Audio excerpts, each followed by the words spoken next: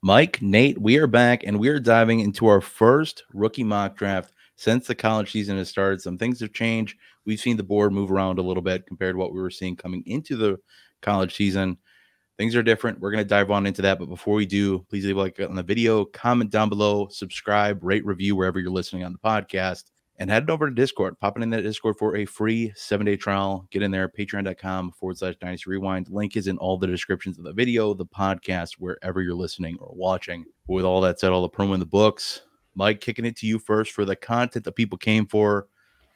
Who did you go with 101? Is a little different, but are we here for it? That's what we're here to judge. I think we are. This is the guy that right now in the community is kind of being heralded as the #1 wide receiver off the board. And 2 years ago, you would have said, oh, it's Luther Burden. It's not. It's Tet McMillan from Arizona. Tet McMillan does something that we love that wide receivers do, guys. This guy piles up yards. And I'll tell you what, he's doing it with Noah Fafita. Am I saying that right, Nate? Yep. That's his quarterback. And this is a guy who is not being heralded, I believe, as an NFL caliber quarterback at all. So a lot of his stuff is coming after the catch. But check this out, everybody. And, we don't always just chase stats, but this is an impressive stat. Against New Mexico on 15 targets, 10 receptions for 304 yards and 4 touchdowns in week 1 of the season. Fantastic. There's people comparing him to Mike Evans. If that's the case, sign me up. Tet McMillan, first player off the board. All right. So touching on Tet quick, Mike, I don't hate the pick, and I can't blame you for taking him first off the board. A ton of production to start the year. One of the big questions, and I'll talk about this with some of my players, the strength of schedule is always my question. When we see these huge pop-off games, you look right now, Arizona has faced the 81st, quote-unquote, strongest schedule so far. And that's always a question mark for me. And I know we had it coming into the season that he ends up finding himself in a lot of contested catch situations and winning them sometimes, yes, but finding yourself in them sometimes can be concerning. Everybody loved J.J. Arcega-Whiteside, and I'm not saying that's going to be Tet McMillan. I definitely think he's better than that, but if you can't always separate, and I know we sometimes like to chalk that up to the quarterback, hey, we just can't always just love all the players. But he still has the meat of the schedule to come the rest of the season. I'm going to touch on that with a few of my players as well. These seasons are not over, so that's something to keep in mind. But I think it's a great pick. Nate, feel free to touch on Tet more if you feel the need, or touch on your next pick here, which is definitely somebody who's screamed up boards. Real quick, they play Utah this week, 10th ranked Utah, and they do have Colorado coming up in a few weeks. So, Bob, a great point. See what happens. Their schedule does get more difficult from here on out. So let's see what he does. Yeah, still Bob with some Tet slander right there. I don't love it. But at the 102. It was mild. That's good. But at the 102, I'm going to take, I guess, is my RB1 right now. I guess, hard not to have him as the RB1 right now. Ashton Jeanty, man. I got to talk about Ashton Jeanty, guys. This guy is currently the RB1 in this draft class. Currently second in the entire nation in yards. With 586. This is coming off a year last year as a sophomore with Boise State where he had 1,344 yards. He's been graded elite by PFF for the past 2 years. And he's doing this by making people miss, creating yards after contact. And he's only 5'9", but he does weigh 215 pounds. So I'm not worried about his size there. It's really not a concern here because he does average 6.32 yards after contact per attempt right now. Last year averaged 4.52, which is a really, really good number. Was also at the top of the nation for missed tackles forced.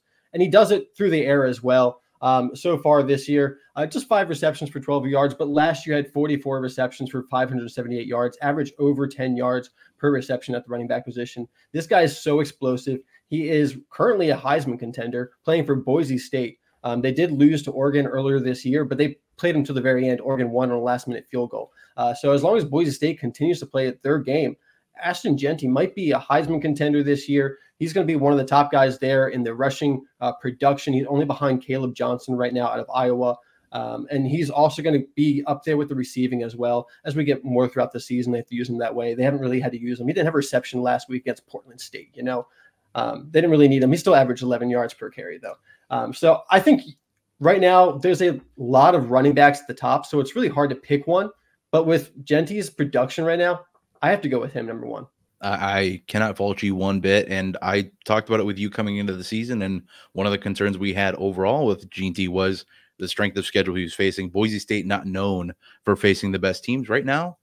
32nd hardest strength of schedule. So that's not too bad. That's still good enough for me that I'm not really questioning much at that point. So the previous years will be under some scrutiny, but I mean, overall, what he's put together, what he's putting together now, how I think this season is going to go. I mean, Genty is easily up there right now. No other back has really done enough to separate themselves either. Genty's done that. There's been some disappointments too, hasn't there? Yes, there definitely has. I could say that my guy here at 103 is probably a disappointment because this was the guy that everybody, Mike, you said, had kind of chalked up as the 101. I'm going Luther Burden, and, you know, my first note is this guy's still good, right? Like I didn't miss a memo or anything, but I get why Genty and Tet are ahead of him. Maybe a slower start overall to the season than some would have hoped for. You know, we were obviously hoping for a big season in the stat column, but that's not really been the case. When you look at when you peel back stats, all of his efficiency numbers are still there. His yak rec, his yards per route run is still there. Excuse me, as I try to find words in my head. So still playing well. The one detractor for people that I know is going to be an issue that he primarily works at a slot. And for fantasy evaluators, a lot of us like to go, oh, he's a slot player, gross. And we forget that a lot of what colleges like to do, they like to set up their best player in the slot because they force the most mismatches, that they can create the most opportunities, etc. And what I like a lot about this guy, not only is he a good enough route runner for me, 8+ yards after catch per reception, and he gets utilized at all 4 levels behind the line of scrimmage in the 0 to 9 yards, 10 to 12 or 10 to 20, then 20+. He's used all over the place in that slot, of course. Not as much outside, but overall, when I'm looking at fantasy expectations, I do think his season is going to turn around. Another guy who hasn't faced the meat of the schedule yet, but I'm still expecting him to turn into a team's wide receiver 1, or at worst, a very high-end wide receiver 2.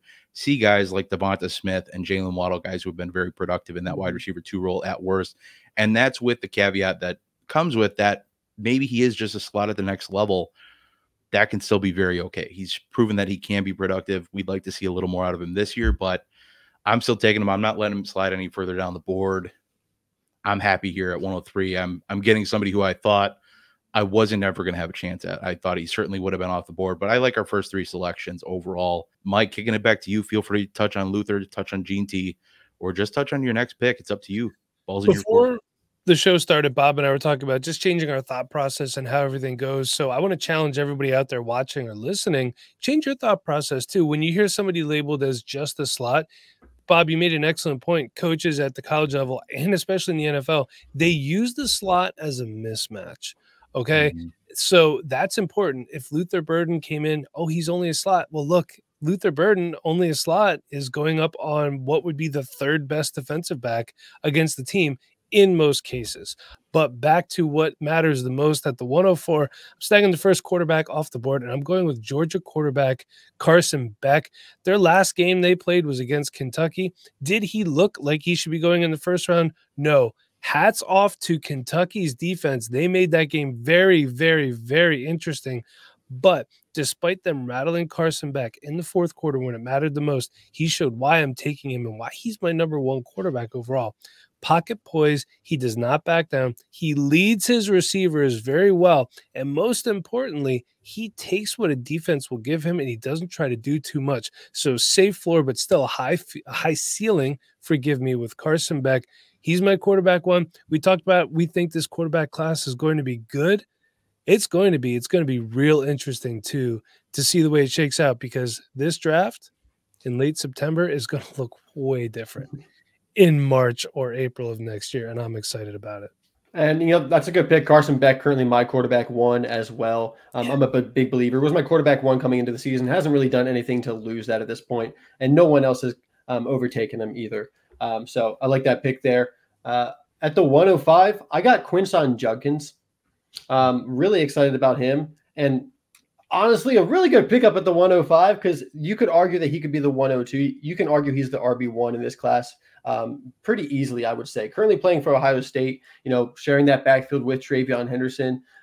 Judkins came from Ole Miss. If you remember, his freshman year, he ran for over 1,500 yards and 16 touchdowns in the SEC. And overtook Zach Evans at Ole Miss. Friend of the program. So, Judkins has been, a star player ever since he stepped on the football field in college. Had a great year last year with Ole Miss and then moved to Ohio State in the transfer portal and has looked really good so far, averaging 9.3 yards per attempt. They haven't played a lot of tough competition yet, so we will see, him up against the other Big Ten teams coming up here soon. So I'm excited to see what he can do there because, this is a guy that has always kind of like Zach Evans, kind of always had the NFL in mind. I think, Judkins went to Ohio State knowing, going for the national championship, but also, but a little bit less wear and tear on his body as well, being able to share that backfield with Henderson and setting up for success going into the NFL.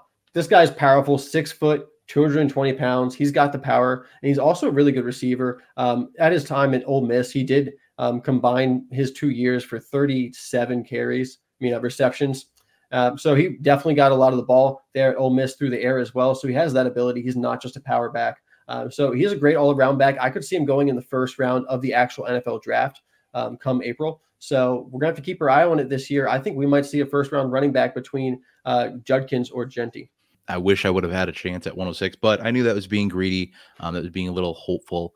But I still think I got a pretty darn good back with my pick, Omarion Hampton out of North Carolina. Yeah. Mike, I hope I sniped you. I know you're a fan. You did. I know you're a big Omarion Hampton fan, so this one goes out to you. But he's a bruiser back. He owns that backfield. A lot of times in the last couple of years, we've seen North Carolina kind of split up work a little bit, but it's the Hampton show, and everybody else is just guest appearances. Also has 11 targets through 4 games as of recording, and incredible yards per carry after contact, 4.64, which is not close to Gene T's like 6+ that he has, but whatever, I guess. We love to see 3. 4 is absolutely great. Across 85 carries, you see some guys who pop off and have a bunch off of a handful of carries, but ultimately, great back, does not go down easily. Power back, can also catch the ball. You love to see all this, and he's quick enough too.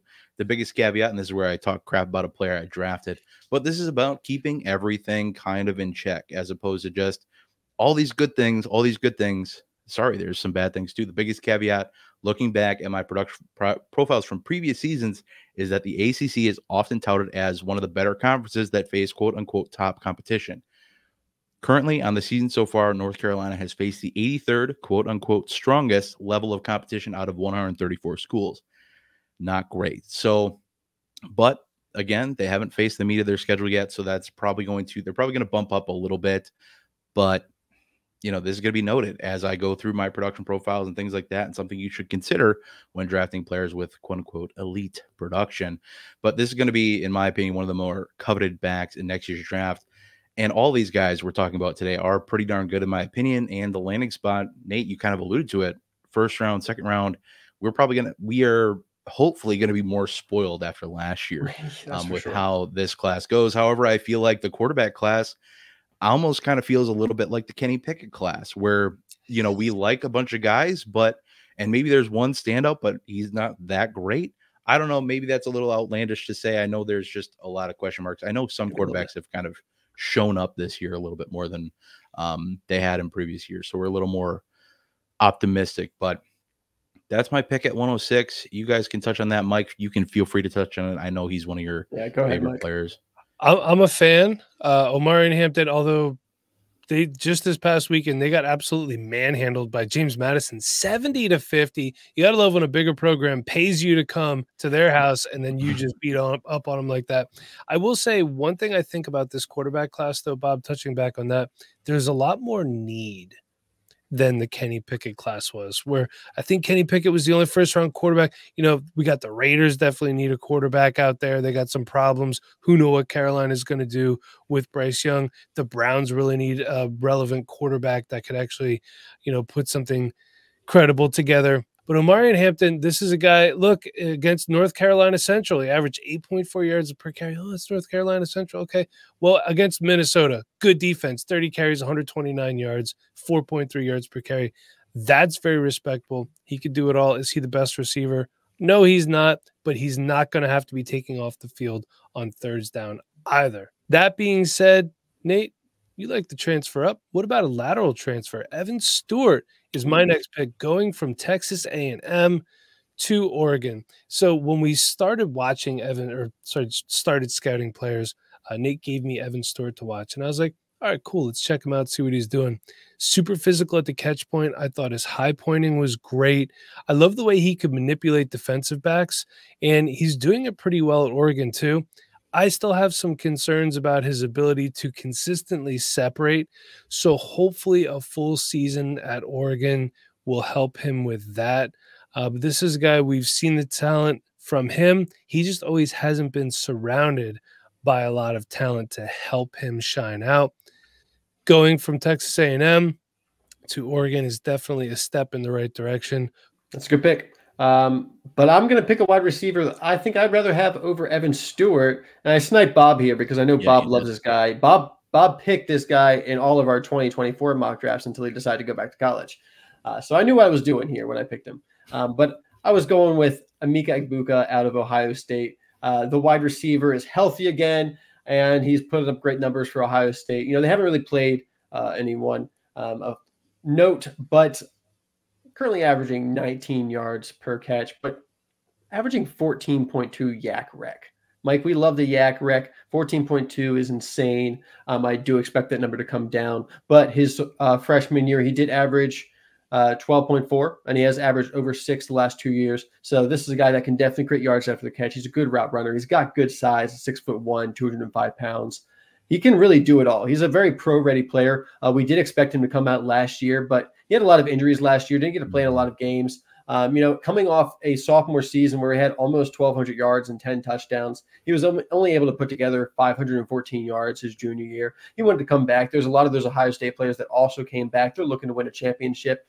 They're still pissed off about Michigan losing to them 3 years in a row and then them winning the national championship last year. So Ohio State's got it in vendetta going this year. They're going for the national championship. And Egbuka is one of the veterans there that's really leading that wide receiver room. And Brian Hartline's still that wide receivers coach, and he's doing a great job there. You know, they continue to put out great NFL players. I think Emeka Egbuka is going to be another one. I don't really think he's at quite the level of a Chris Olave or Garrett Wilson, but I don't think he's too far behind them either. I could see him being in the first round. I do think he's a bit more limited to the slot at the next level, so that could, depending on what NFL teams think of that could possibly push him back into, you know, the very early second round. I'm kind of in that 30 range. But I do think that Egbuka is a very good wide receiver, ready to go to as soon as he hits the field, and someone that I'd be happy to pick up at the 108. This is just like one of those really solid first round wide receivers that you know you're going to get at the background of first round.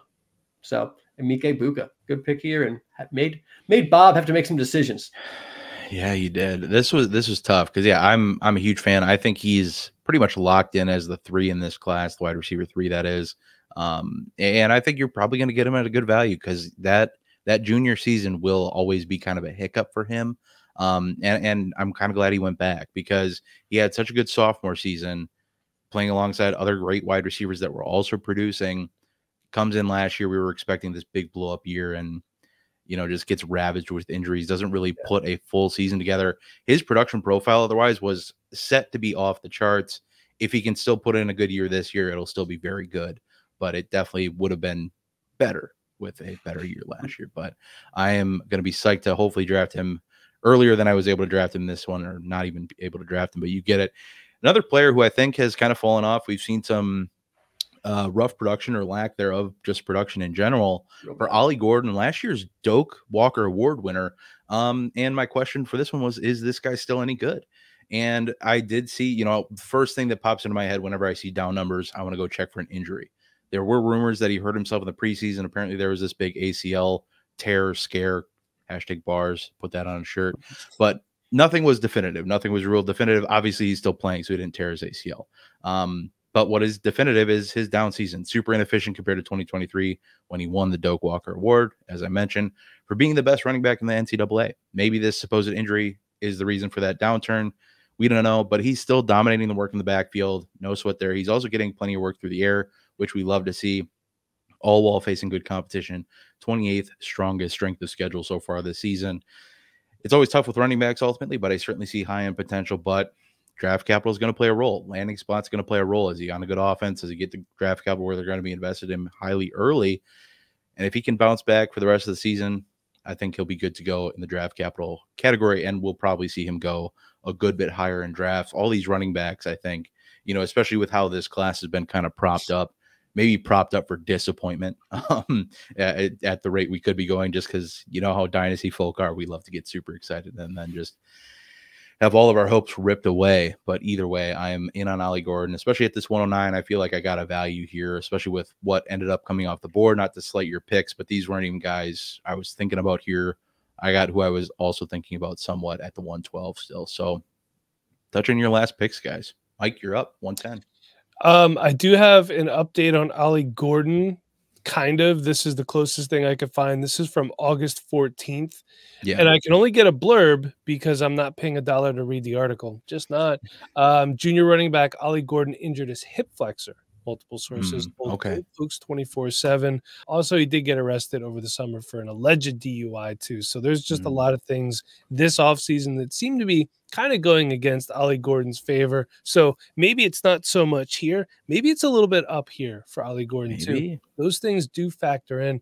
With my last pick of the draft, I'm going back to the quarterback carousel. And look, I can admit when I'm wrong, because Texas quarterback Quinn Ewers has showed me that I think he has what it takes to lead an NFL franchise. Nate, I did consider your next pick. I'm not going to spoil it here, but what I've seen from Quinn Ewers, Nate and I have talked ad nauseum about this guy in the past. He would leave his receivers hang out to dry. So you want a good workout, you want to get your arms stretched out, go play football with Quinn Ewers. He's going to make you work to get those passes. But this year, he's more confident in the pocket. He's moving around pretty good. He does have, I think, an abdominal injury or something of that nature right now. Abdominal.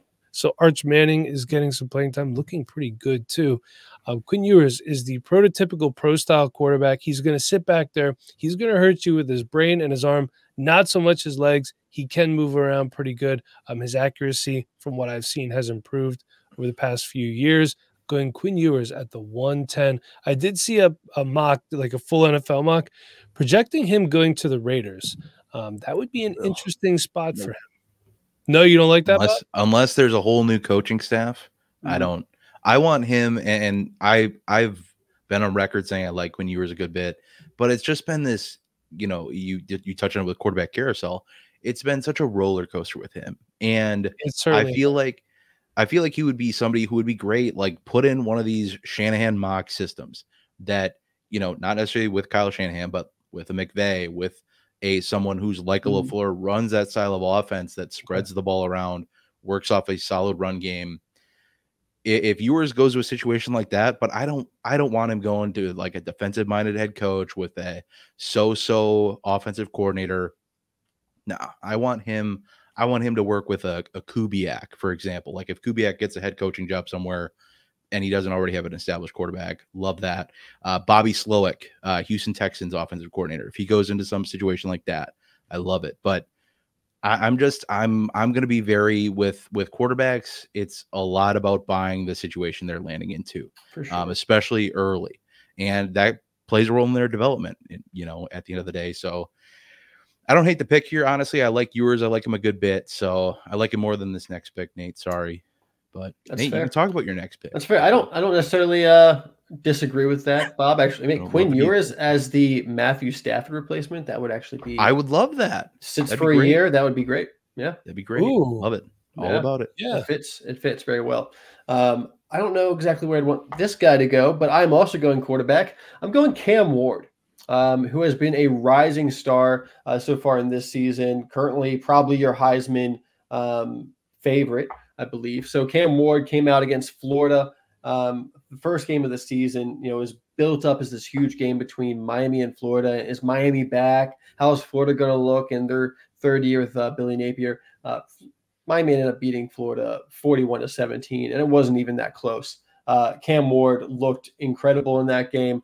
He threw 26 for 35 for 385 yards, 3 touchdowns, 1 interception, and just controlled the game, controlled the pocket, went into the swamp and did this first game of the year.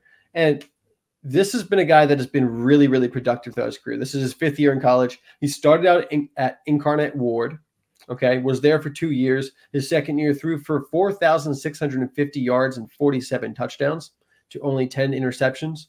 And after that, was able to transfer up to Washington State, where he played for another 2 years, was pretty productive in that time, made his transition into the FBS, and then actually flirted with the NFL draft this offseason, if you guys remember. At one point did put his name in. Then, he kind of heard, he's probably going to be a day 2 pick at best, probably more so a day 3 pick, just coming from Washington State and having, the career that he had. And then with NIL in college, he was offered more money to go back to Miami. So he went back into college, transferred to Miami, and he has been incredible so far this year. His ability to pass deep has been really, really impressive. On throws of 20 yards down the field, he has a 56.5 completion rate, but he has 421 yards and 6 touchdowns on just 23 attempts. That's really good, and he's graded out as really elite according to PFF. 11 big-time throws in that. Cam Ward has that ability to extend the play. He is able to run with the ball. He's able to get the ball down the field and scramble plays. Is he going to be able to work within a system and be a bit more consistent with shorter throws? That's what I'm looking to see once we get into more conference games with Miami, if he can be consistent against better defenses. But right now, this guy's looking like one of the next quarterbacks that has that kind of playmaker ability. The NFL teams are chasing as they're all trying to find the next Mahomes, the next Josh Allen, the next Lamar Jackson, the next it guy. Cam Ward seems to have that it factor at the quarterback position, and teams are really going to value that. Plus the production. If it continues how it started out this year, this guy's going to be a first-round pick and probably going to be a first-round pick in our drafts as well because, the hype's going to grow. Here we are. Mike, you were talking about earlier, be willing to change your opinions. I'm opening up to Cam Ward, not that Nate didn't bring up good points, but one of my biggest issues, 5th-year quarterback, always red flag. Anytime you have a lot of players, granted, the one caveat, has decent production throughout his career. It's not like he's been warming a bench for the last 4 seasons and he's finally getting a shot at Miami. No, he's put up yards everywhere he's gone. He's continuing to do that. Despite being a 5th-year quarterback, he won't even be 23 by the time of the draft. He'll be 22 years old still. He'll be turning 23 in May. So still relatively young, like you said, Mike, kind of crazy for how long he's been in college football already. So, that's something to think about when you get these, it's, a lot of the reason why we didn't like Penix or Nix even, or had concerns. These guys were 24, going to be 25 this year. Not great. Cam Ward, a little younger. That brain is still a little moldable, not as formed as it would be. So I don't need definitely somebody I'll put more of a watch on than I was probably going to originally. I will wrap up this draft with my final pick, our final pick, only a first-round mock. We'll get into more rounds as the draft season kind of comes upon us. We'll get there soon, but not yet today. And, Mike, you didn't even take the best wide receiver from Oregon. You went to the Oregon farm and you decided, I'll take the lesser one. I got Tez Johnson. And I know you like Tez Johnson, too. I think we all like Tez Johnson here. I think we're all Tez Johnson fans. Quick twitch, slippery route runner who's great after the catch. What more could you possibly want? Maybe some size. Sorry, you'll have to look elsewhere. He's a little on the skimpier side, but there's plenty of smaller wideouts doing just fine in the league right now. Trust the talent. Trust what we see on film. Don't let in today's NFL, we can't let the size fool us too much. So, and on this team, still the leading target getter despite the quote unquote big offseason acquisition, Evan Stewart. In my opinion, Tez Johnson's a more technical route runner, and I'm always going to bank on the technical route runners. And honestly, I know I picked him here at the 112. I don't necessarily believe he's a first rounder because of all the running backs, because of all the other wide receivers, because of what can happen with this quarterback class. But with what I've looked into in the class right now, this is what I feel the best with at this moment. And I'll admit, I'm not all in on this class yet. I haven't looked at 50 players yet. That's coming. That'll happen. But as of today, I'm happy with Tez Johnson as my final pick, taking Mr. Irrelevant in this first round. I'm a big fan of my Ducky Tez, my Oregon Duckies, going back to my roots, my Oregon team here, my Oregon fandom. Hey, Bucky looking pretty good. Hey, yeah. I did good. I did good. So Oregon's where it's at. I'm just saying. Anything else? He's not looking bad. I'd like to see him throw a touchdown. That'd be pretty cool. Would be nice. Well, and not many rookies have so far, so. That is true. True. Jaden Daniels and Caleb Williams both had good weeks. Both had 2 touchdowns this past week. So that's nice to see. But Yeah, Bonex, get yourself on the board. That'd be sick. Any maybe honorable mentions that we didn't touch on that maybe you would have taken with your next pick if you guys want to quickly touch on before we get the heckin' out of here? Travion Henderson is still going to be in the I was thinking about conversation it. here. I kind of would have liked to see had Quinshon Judkins not gone to Ohio State. And I understand why he did it, but still, he could have stayed at Ole Miss, stayed in the SEC. You're going to be playing against good competition on Saturday nights regardless. I would have loved to see Travion Henderson have the backfield all to himself, but here we are. I was honestly surprised that Travion Henderson was not in this draft. I thought about picking him with like my last 2 picks. He was in consideration, but I also understand why he wasn't. He hasn't really done too much this year. We've already had some question marks about him the past 2 years. So I get it, but just a couple honorable mentions I just want to throw out there since we're talking about these guys. And we got a couple extra minutes here. At the quarterback position, we got to keep our eye on Jalen Milroe with Alabama. Yes. He has looked pretty good this year. He looked great as a college quarterback last year. Didn't really like his NFL prospects off the film last year, but he's definitely developing, and he looks better this year. So we're going to keep an eye on him. We also have to keep our eye, of course, on Mike's boy, Drew Allar, for Penn State. Sure. We'll have to, when they get into the meat of their schedule, how does he look against Big Ten competition? And also Ole Miss, they have Jackson Dart, 5th-year starter as well, or maybe not 5th-year starter, but 5th-year senior starting for them. Played in a lot of games. And Jackson Dart is probably going to be a draft riser, I would say. What about Cade Klubnik? Cade Klubnik, I mean, I would say Clemson has looked better the last 2 weeks. They looked obviously really bad against Georgia opening week. I think Cade is a great option to come back to college for another year after this year. Sure. Also, Nate, believe it or not, Jackson Dart only in his 4th year. Really? Feels like he's been around a lot longer. Yeah. He played that 1 year at USC where he wasn't supposed to be the starter. Then he started 6 games, and then he's been at Ole Miss since. Oh, I thought he was at USC for 2 years, but so did I. Thank you very much. At the running back position, I have to mention, of course, going back to Mike again, they got 2 running backs, Nick Singleton, Katron Allen, both those guys, could possibly be day 2 picks, I think. Also got Devin Neal, who we talked about a lot last year out of Kansas, went back to college. Should have come out. I agree. Damian Martinez from Miami. He's looked pretty good this year, transferred there from Oregon State. And, of course, Trevor Etienne with Georgia, Travis Etienne's younger brother. There's some running backs at the wide receiver position. We didn't pick Travis Hunter. What are we doing here? True. I'm excited to see what happens with Travis Hunter. I didn't pick him because there's just so many question marks about what position you're going to play at the next level.